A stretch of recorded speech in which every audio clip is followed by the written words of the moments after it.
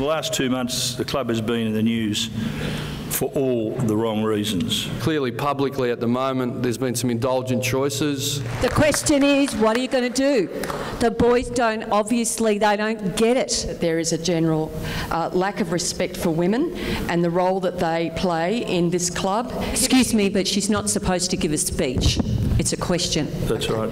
So if we stick to questions, I think all the members would appreciate it, especially those of us who have been members for 45 years. Hello, Sam Edmund here reporting for Super Footy. We are outside the Kingston City Town Hall in Moorabbin, where we've just witnessed the St Kilda annual general meeting. A few hundred very passionate St Kilda porters showed up behind me here this evening. It was fiery, it was passionate. We heard from Greg Westaway, Ross Lyon and Nick Riewoldt, the captain. Of course, they covered just as much on-field as you would expect off-field, but it was a case of very much the St Kilda bubble being firmly intact.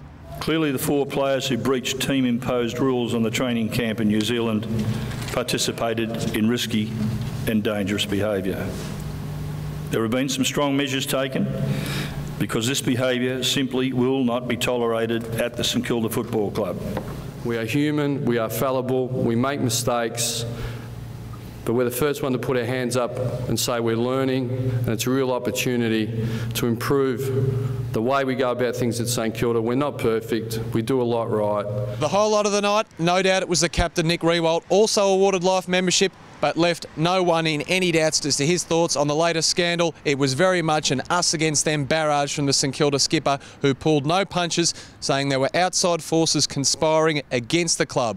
To the players, we know what we stand for. There's a lot of people out there at the moment trying to break us down, but we know what we stand for. We know what we're about. We're not going to fracture.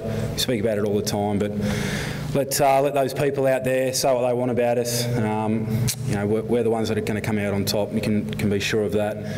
Really important that we stick together at the moment. Just be proud that you're a St Kilda person. Thank you.